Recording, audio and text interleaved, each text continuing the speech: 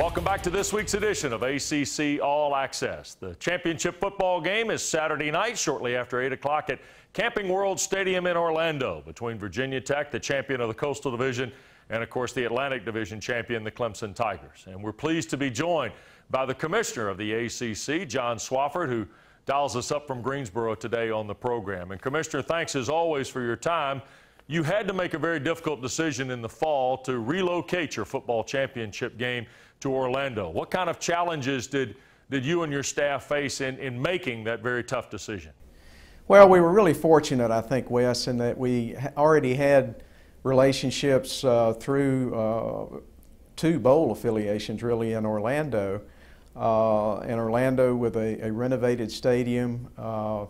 So that made it much easier. It certainly has been a challenge for our staff. Our staff's done a terrific job with it, but certainly the relationship with Orlando and Steve Hogan and the Florida Citrus Sports Foundation made it much easier. We've got a great stadium to go to, a great city to go to, and I think it'll be a terrific experience for our fans as well as our teams.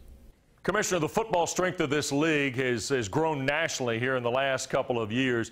Is there a single dynamic that has contributed to the uprising and the success of ACC football here in the last couple of years in your eyes?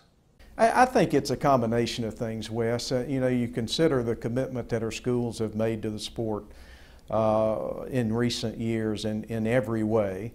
The quality of coaches in our league now. We have tremendous head coaches and leadership in the league, and that's incredibly important. So I think our depth has gotten much better. I said a number of years ago to gain the national respect that we want to have, you had to win games, and you have to win the right kinds of games, and you have to do it over a period of time. And over the last 3 or 4 years, we've had tremendous success. Our schools have put themselves in a really good position, and you know, I've said before, I've been watching this league for over 40 years now, and in my humble opinion, I think we're the strongest that we've ever been in the sport of football.